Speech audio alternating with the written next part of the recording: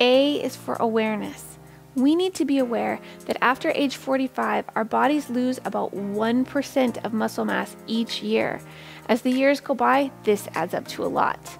Loss of muscle mass impacts bone health because our bones need strong muscles to pull on them to maintain bone quality and to help stimulate new bone growth. Each of us needs to include weight-bearing exercise in our workouts to maintain both our muscles and our bones. This could include adding additional weight or using your own body weight or a combination of both types of weight-bearing exercise. So, if you're now past menopause, here's the question. Were you thinking about losing muscle mass in your 30s and 40s? And how that might affect your bones down the road? Most of us aren't thinking about things like that.